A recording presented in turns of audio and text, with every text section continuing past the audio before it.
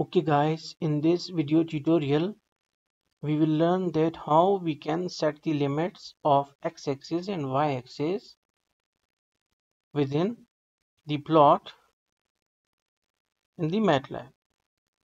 For it, first of all we need to write a matrix T and we will assign certain values like 1 colon 0.1 colon 10. So the value starts from 1 and the maximum limit is 10, and 0.1 is the step size between adjacent element. So now we will take the sine t is equal to sine of d.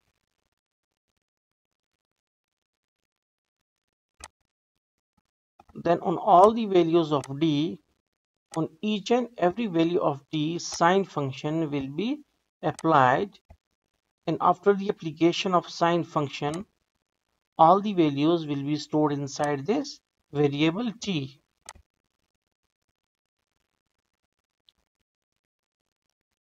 When we will write t and press enter, then we can see that we can have a lot of values.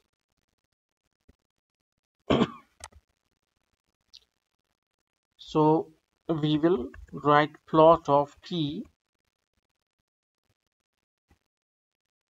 and here we got our plot.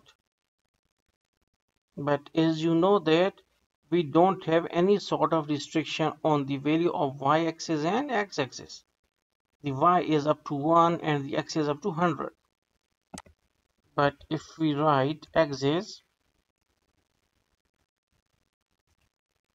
0 and 200 and 0 and 5, so what it means that the lowest limit for x is 0 and highest is 200. The lowest limit for y is 0 and highest is 5. So when we will enter it, and we will see then that now you can see that our limit for y-axis is 5 and our limit for x-axis is 200. Here we chop the negative part, so we can also write like -5 to 5, so that because it is the lowest value of y-axis. So when we will enter it,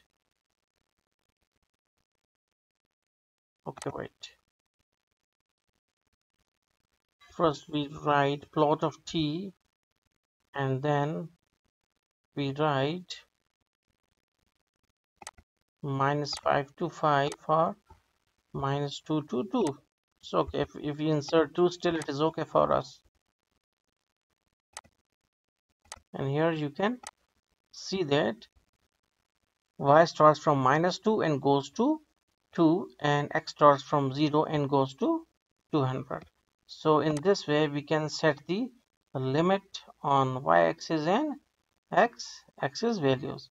So hopefully you got the concept. So thanks for watching.